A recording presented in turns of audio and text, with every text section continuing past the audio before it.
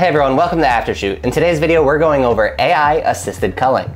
This is a brand new culling mode within Aftershoot. If you used Aftershoot before and had used the automated culling, you're gonna notice that this version is a little bit more geared towards letting photographers have more control over the process. Now there is still AI taking place, but what it's going to do is help you in your manual review process as opposed to selecting images for you.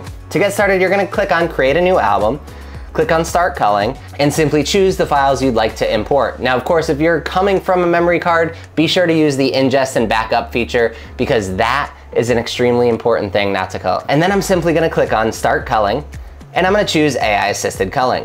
Now, of course, within this screen, you have to still choose some preferences. The first one you need to decide is what genre this session is. And this is still important because we do have algorithms that work differently in different situations. So we wanna make sure that you choose the genre that fits the session accordingly. And the next thing you have to choose is how you want us to group your duplicate images.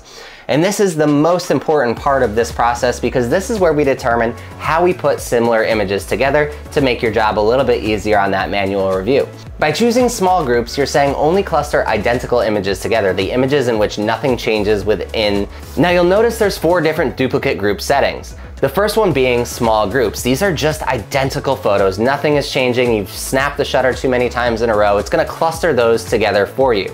When you choose standard groups, you're saying you can tolerate some head and pose position changes, but you still want it to be somewhat similar.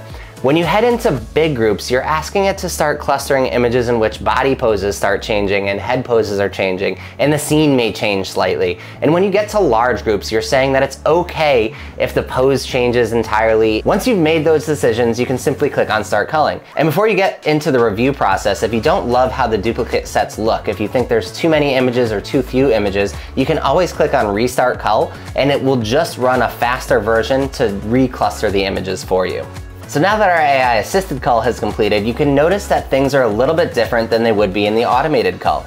You're going to see that we've done a couple of things for you, such as pulling out the key faces and clustering the similar images, but we actually haven't ranked any images. There's no blurred category, there's no selected category. It's simply just the images and some information for you to speed up your manual reviewing process.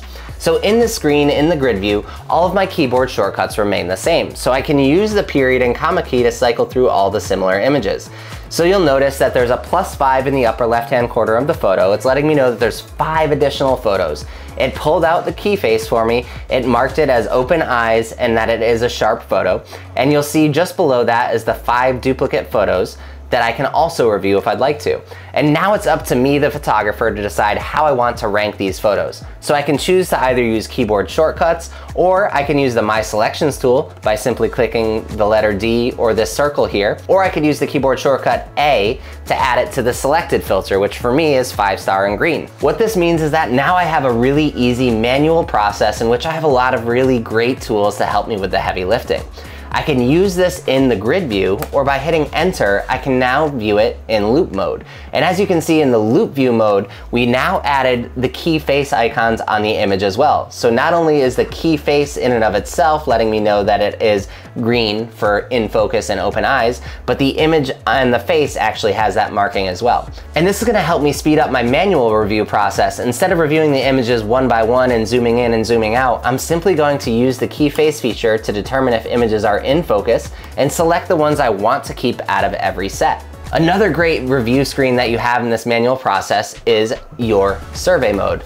By entering survey mode, now all of the images within the duplicate set will display on my screen. I can simply click on the My Selection and add it to my favorite photos, or again, I can use those keyboard shortcuts to mark my favorite photos from within there as well.